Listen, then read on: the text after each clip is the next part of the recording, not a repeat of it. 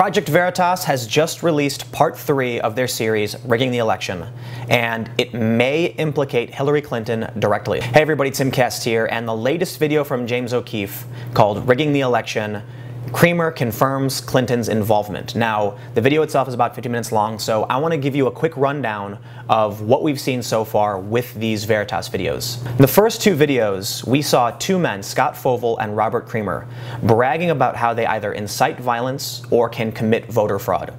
They engage in a practice called bird dogging, and that's where they hire activists to go into these Trump rallies to incite violence, generating negative press for Trump. The second video, we hear them talking about how they don't necessarily bus people in, but they can rent cars for people and send them to various places because who's going to catch you if you commit voter fraud? Now in the latest video, we hear Scott Fovel, Robert Creamer, and a few other people talking about a campaign they put on they called Donald Ducks, where people wearing Donald Duck costumes followed around Trump at various rallies, demanding he release his tax returns. Now, hearing that a Super PAC is engaging in these kind of stunts isn't too alarming, but what is alarming is that, according to the leaked audio, Robert Creamer said they originally wanted to do a campaign where Uncle Sam would follow around Trump, saying, "I want you to release your tax returns." But according to the leaked audio, Christina Reynolds, the Deputy Communications Director for Hillary for America, contacted Creamer and said, the good news is, the candidate, she wants a mascot following around Trump. The bad news, she wants the ducks. There's another quote from Creamer where he says, if the future president of the United States wants ducks on the ground, we'll put ducks on the ground.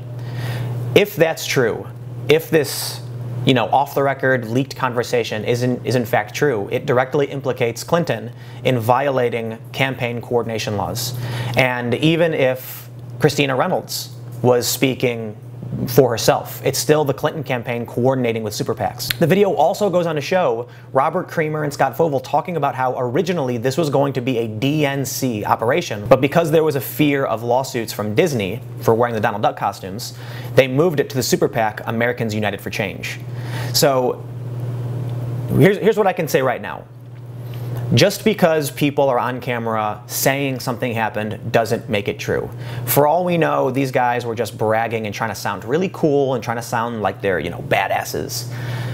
But, my opinion on the matter is not really what's important. What's important is that there is leaked audio from private conversations showing these people say these things, and you have to take it at face value. This definitely should be the start of a conversation, and I definitely think it's time to start investigating the claims these people are making. I implore you to look into this further, do your own research, because this is an extremely complicated issue, but the most important thing is not to just immediately disregard it. James O'Keefe, he's been challenged in the past for his methods, and according to CNN, he's been discredited. But you need to watch it, you need to figure out what you think, and allow me to just give you a quick rundown and introduction. So I'm going to leave it at that for now. I'll have the link to the Project Veritas video just below. Make sure to like, share, and subscribe if you like my videos. You can follow me on Twitter at TimCast. Also, make sure to follow Subverse at itsubverse. Check out subverse.net. Thank you all so much for watching. I will see you all next time.